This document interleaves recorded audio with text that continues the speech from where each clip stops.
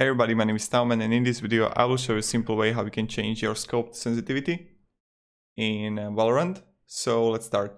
The first thing you want to do is just go to settings and click here to general, right?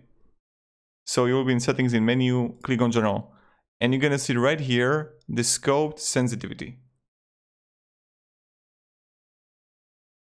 And you just want to change it to whatever, like the higher the number, the higher the sensitivity is going to be. So that's pretty much it. If you have any questions, guys, ask me down in the comments. I'll be really happy to help you and provide you some guidance and support with everything. You know how it goes, you know how it works. So thank you very much. Have a great day and goodbye.